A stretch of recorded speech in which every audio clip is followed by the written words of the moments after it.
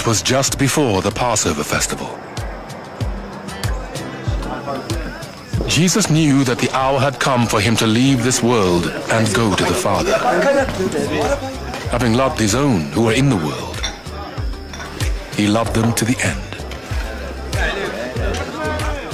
The evening meal was in progress, and the devil had already prompted Judas, the son of Simon Iscariot, to betray Jesus.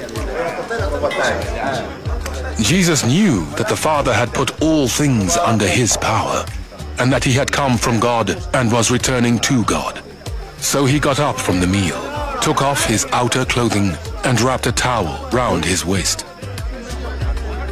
After that, he poured water into a basin and began to wash his disciples' feet, drying them with the towel that was wrapped round him. He came to Simon Peter, who said to him, "Lord, are you going to wash my feet?" Jesus replied, "You do not realize now what I am doing, but later you will understand." "No," said Peter, "you shall never wash my feet." Jesus answered, "Unless I wash you, you have no part with me." "Then, Lord," Simon Peter replied, "not just my feet, but my hands and my head as well." Jesus answered, "Those who have had a bath need only to wash their feet. Their whole body is clean, and you are clean, though not every one of you." For he knew who was going to betray him, and that was why he said, "Not everyone was clean."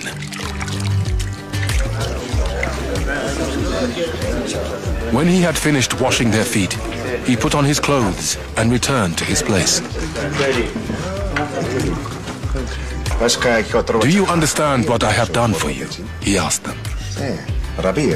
"You call me teacher."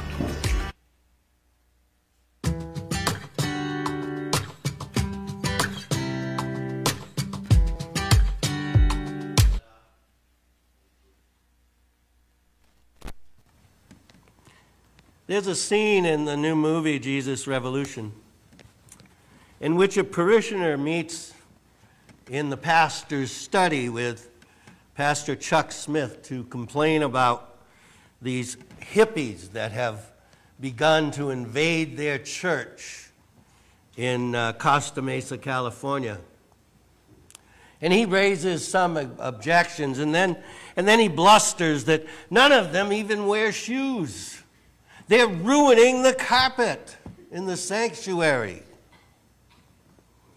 Well, in the next scene, you see that same man walking up toward the church on Sunday morning. And there, at the entrance to the sanctuary, is Pastor Smith, kneeling on the sidewalk in front of the entrance and washing the feet of each of the hippies as they come up to enter the church.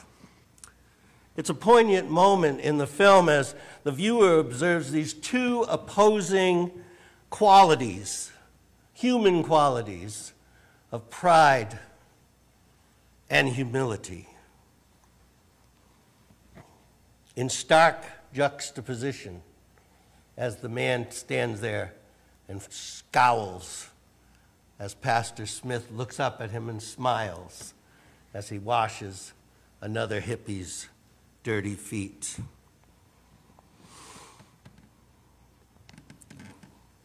The pastor, of course, was reflecting the love of Jesus. This man, this parishioner, was objecting to the intrusion of undesirables in what he considered to be his personal domain, the sanctuary of his church. Pastor Smith realized that it wasn't his church, neither the man's nor the pastor's, but it was the church of Jesus Christ, and that Jesus Christ loves and accepts all. So he knelt in silence, obedient to Christ, as he welcomed the unclean and the outcast into the building. Now, this is the ultimate expression of what Jesus was telling his disciples on the night of the Last Supper, which we just watched in that little video. When he wrapped a towel around himself, he took off his outer garments, got down to the garments of a slave, and wrapped a towel around himself, filled a bowl with water, and knelt in a gesture of humility and service to wash the disciples' feet. As we begin a new series this morning on Jesus' last day, the last 24 hours of Jesus' life, which will carry us to Easter, which, believe it or not, is only 42 days away. And that's a great thing to think about, because flowers will be coming and the sun will be shining, it'll be warmer. But it's also a great thing to think about because that's the time that we will be celebrating the resurrection of our Lord and Savior Jesus Christ and all that that means to us. We'll look today at Jesus washing the feet of the disciples and what important messages that act conveyed to the disciples and what it should convey to us. And we'll talk later about sharing the bread and wine. That will be next week as we do our own monthly communion. About Jesus' prayers in the garden. And about his arrest and his trials before the Sanhedrin and Pilate. And then his final hours before his crucifixion. That most important act that has ever happened in the history of the world. And I hope that this examination, as we go through the Gospels, will show us the depths to which Jesus willingly suffered for us to give us the opportunity for salvation. So let's look now at this scripture and let's go through it. That was read by the narrator in this video over the scene of Jesus washing the feet. And we'll begin with verse 1, which sets the scene. This is John 13, verse 1, for those who have Bibles and are looking at them, which sets the scene and lays the groundwork for the teaching that Jesus is about to deliver. It says, "It was just before the Passover festival. Jesus knew that the hour had come for him to leave this world and go to the Father. Having loved his own who were in the world, he loved them to the end." He loved them to the end. Jesus was acutely aware at this point of his impending death. And he knew that time was short to prepare his disciples. And there was much for them to do. They had a huge task ahead because they would be building the church. And he had just a very short time to finish those preparations. So he wanted to take every opportunity as it presented itself to teach them a new lesson and to teach them to love others just as he loved them. And I'm sorry, it was John 17:1. I said 13 by mistake. So as they were all preparing to eat, let's look at verses 4 and 5. They tell us that Jesus got up from the meal, took off his outer clothing, and wrapped a towel around his waist. After that, he poured the water into a basin and began to wash his disciples' feet, drying them with the towel that was wrapped around him. Now, in order to properly understand what's going on here, we need to consider what role foot washing played in the culture at that time. People, of course, wore sandals, and roads were not macadam, they were not tarred, they were not concrete in Jerusalem, although the Romans did have concrete for some roads. But in the center of Jerusalem and in other areas, they were not concrete. They were dirt roads, and as they walked around in their sandals, their feet became filthy. I remember as a kid, and I'm sure you do too, running around in the summertime with bare feet. And your feet would just get unbelievably dirty.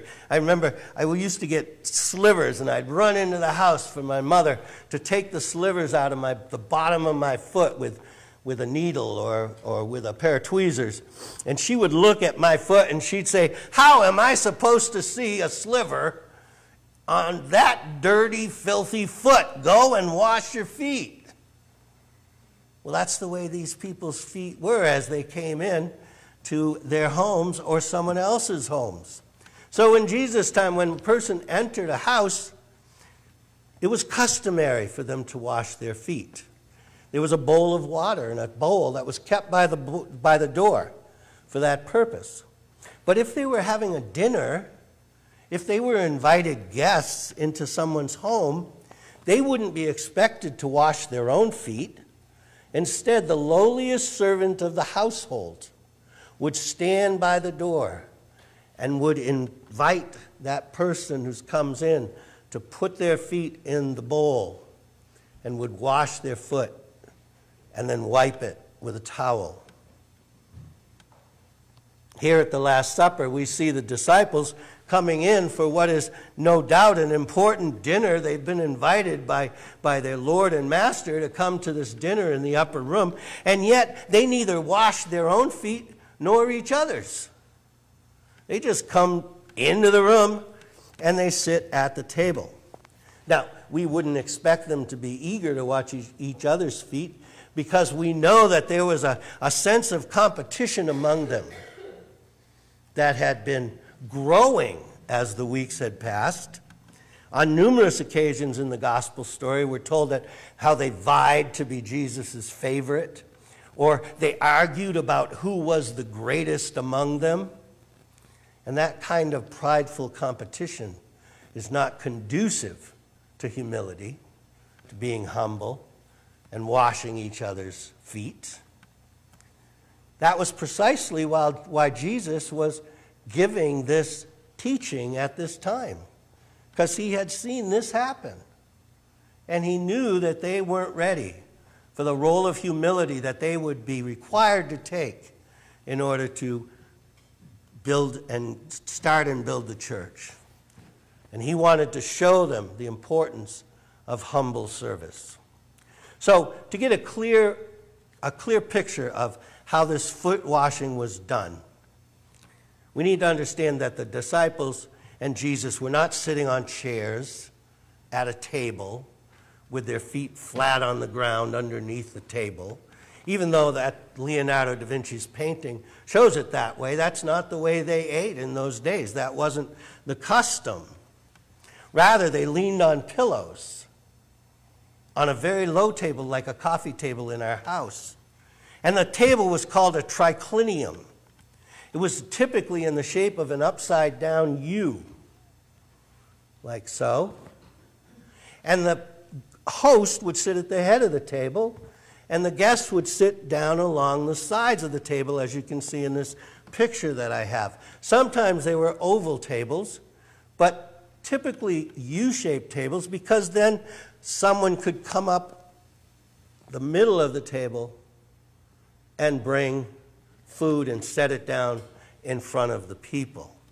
So when Jesus got up and he put his apron on and he got his bowl of water, all of the disciples' feet, as you can see in that picture, were behind them, sticking out into the room. So it was easy for him. He didn't have to go on his hands and knees like a little kid that needs to go to the bathroom at a restaurant and scoots out underneath the table.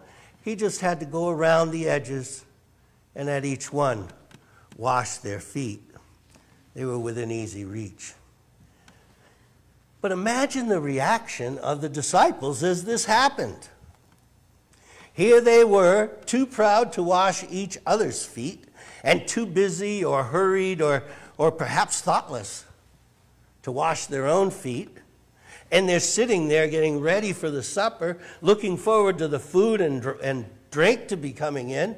And Jesus gets up from the table, takes off his cloak, wraps himself in an apron, just like the lowliest slave of the household, and then goes around with a bowl of water and begins washing their feet. I can imagine them pointing and whispering in disbelief to one another, "What's he doing?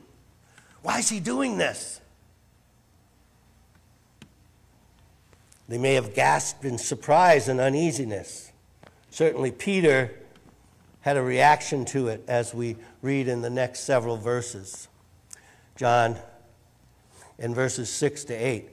He came to Simon Peter, who said to him, "Lord, are you going to wash my feet?"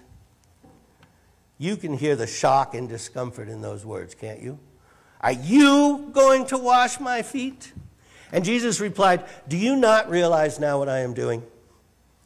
But later, or you do not realize now what I am doing, but later you will understand." And Peter's reaction, "No, you shall never wash my feet." No. That's a pretty strong reaction. So why do you think Peter's responding in this way? Well, for all his faults. And we know Peter had plenty of faults, don't we? Again and again, he made mistakes. For all his faults, he did truly love Jesus. He truly loved him. And to see Jesus take on the aspect of a slave, of a servant, indeed the lowliest of servants, and do one of the most menial and undesirable jobs or tasks that a servant is asked to do in a household, was too much for Peter. He couldn't handle it. So despite being a disciple and therefore being subordinate to Jesus, he boldly and emphatically expressed his objection to what was happening. Listen to how theologian John Piper explains this. All of Peter's life, he had been taught that feet were dishonorable members of the body. They were usually dirty, frequently smelly, and among the most likely members to come in contact with things that the law declared unclean. Outside of immediate family, feet were washed by slaves and servants, ideally not non-Jews, so as not to subject any of the covenant people to such a humiliation. But here was the Messiah, the most honored Jew to ever walk the earth, stripped like a common slave, with a towel around his waist, willingly handling the unclean feet of his disciples. This was backwards. If anything, Peter should be down there washing Jesus' feet. So this was Peter's frame of mind. And as he objected to Jesus washing his feet, as was so often the case, Peter was missing the point. He did that a lot. He missed the point. He had the whole situation backwards. Jesus didn't have it backwards. Peter had it backwards. The humility of the foot washing was the very reason that Jesus was down on his knees with a bowl of water and a towel. It was the best and most expedient way for him to teach the disciples the importance of humility and service. And he knew that they would be called upon greatly in the years ahead to perform humble service for the Lord and for their fellow Christians. So Jesus got down and dirty to do this, to make his point, and to teach the disciples. Now, when Jesus responded to Peter's bold proclamation, he did so in an equally emphatic manner, which was no doubt startling for Peter to hear and troubling. Jesus said, "Unless I wash you, you have no part with me." Wow. Wow, that's strong. That was an ultimatum that Peter could not have been expecting to come out of the mouth of Jesus. But it made its point. So in verse 9, the next verse, it says, "Then, Lord," Simon Peter replied, "not just my feet, but my hands and my head as well." Typical Peter, he goes over the top with his response. This is, for me, this is a bit of comic relief in a really tense situation that's developed here in this room. And I'm sure Peter didn't intend it to be comic relief, but a lot of times the things that he did were comic relief in the Bible. He almost plays that role when he gets out of the boat and walks to Jesus, when Jesus says, "Come to me," when he's walking on the Sea of Galilee, and Peter boldly gets out of the boat and starts to walk to Jesus. And then he realizes he's on water and immediately sinks, like in a kid's cartoon. That's comic relief. But it has a point and a message. I think it was so important to Peter to be a disciple that he would have let Jesus wash his whole body right then and there. Just take off all the clothes and let him go for it, if that's what Jesus demanded of him at this point. But that's not what this was about. That's not what Jesus, the Messiah, was demanding. So in verse 10, Jesus answered, "Those who have had a bath need only to wash their feet. Their whole body is clean, and you are clean." So Jesus washed Peter's feet and then went on to the remaining disciples and washed their feet.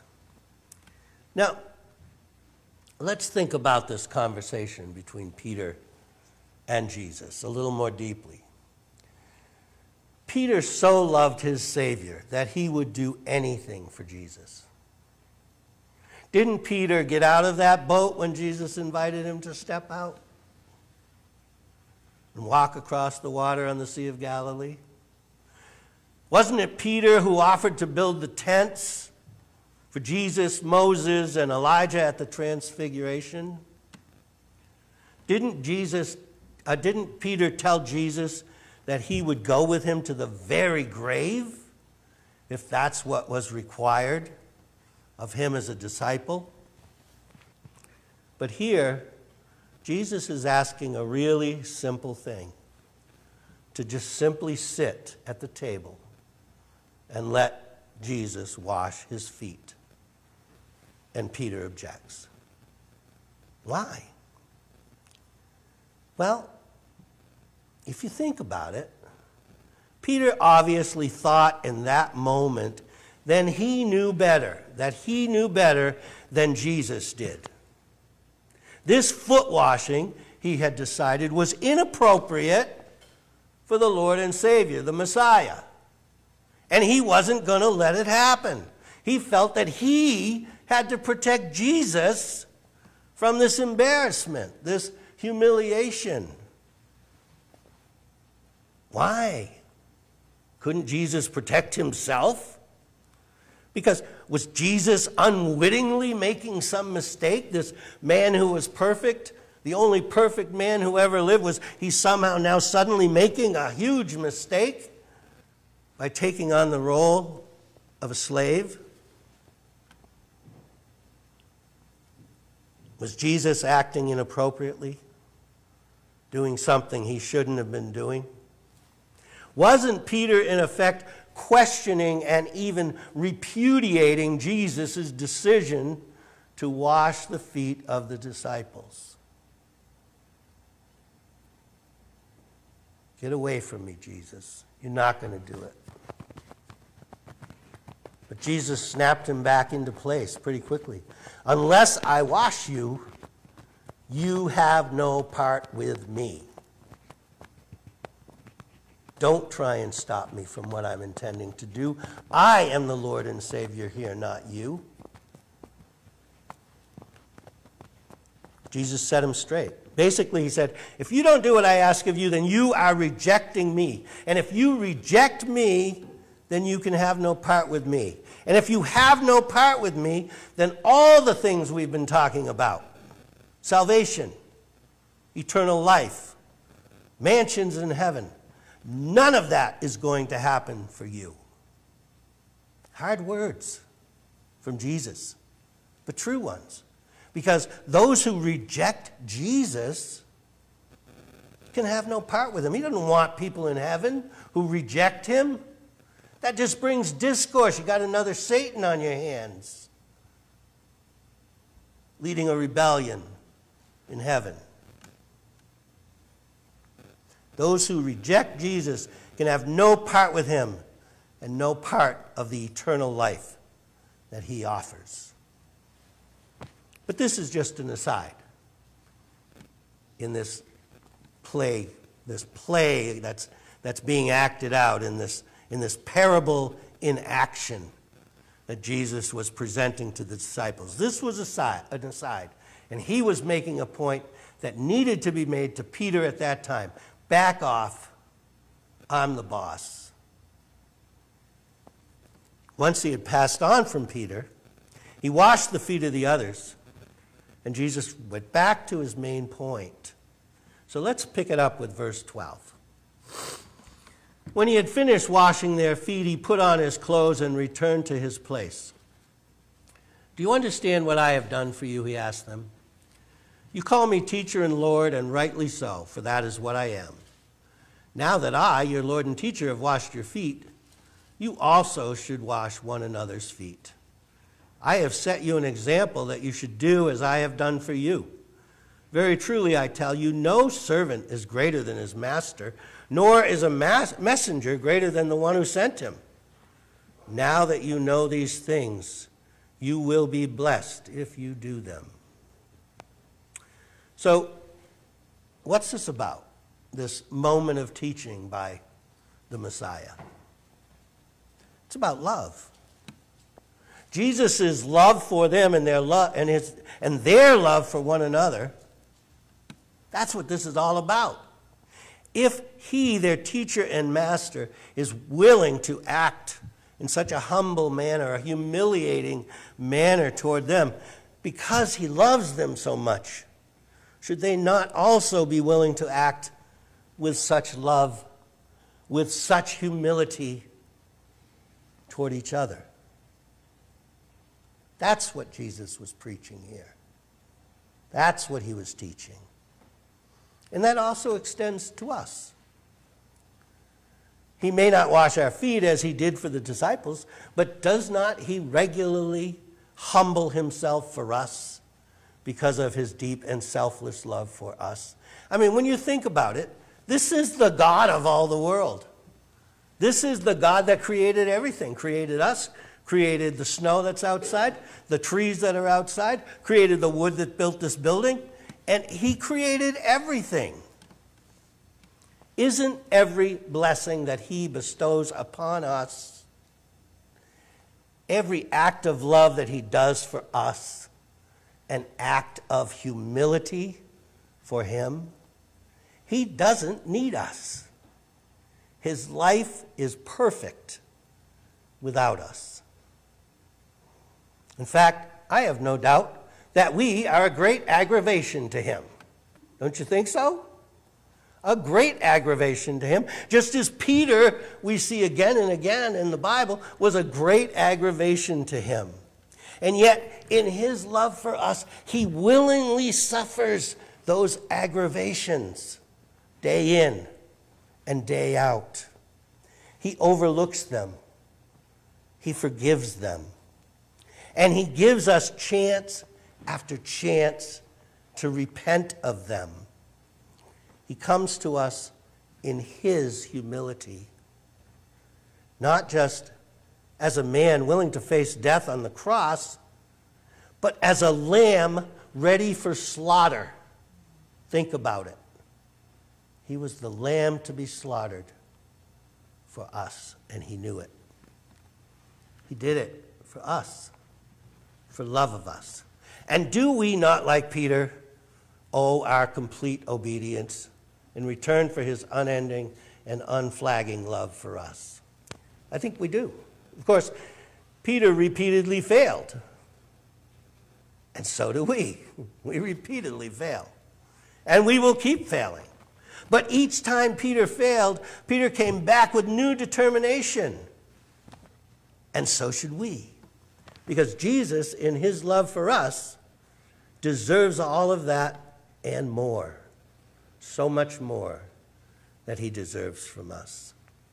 I want to end the sermon this morning with a quote from a sermon by the great 19th century British preacher Charles Spurgeon. I go to him a lot when I'm working on sermons because he's one of the greatest preachers of all time.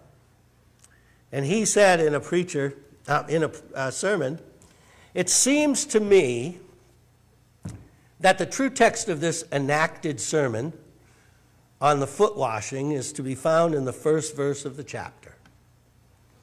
Having loved his own, which were in the world, he loved them unto the end." Our Lord washed the feet of his disciples to show that to the last moment he was full of the deepest and truest love to them and was willing to perform the most menial action for their good. Nor was this all, for we may regard this one condescending act as the pledge and type of his daily kindness towards all his own. Those deeds of love which the foot washing sets forth are continuous among us and are the sure tokens of his abiding love to us.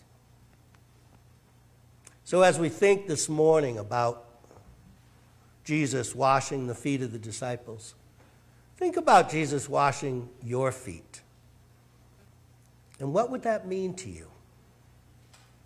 Would you, like Peter, reject that? Or would you humbly invite him to show his love?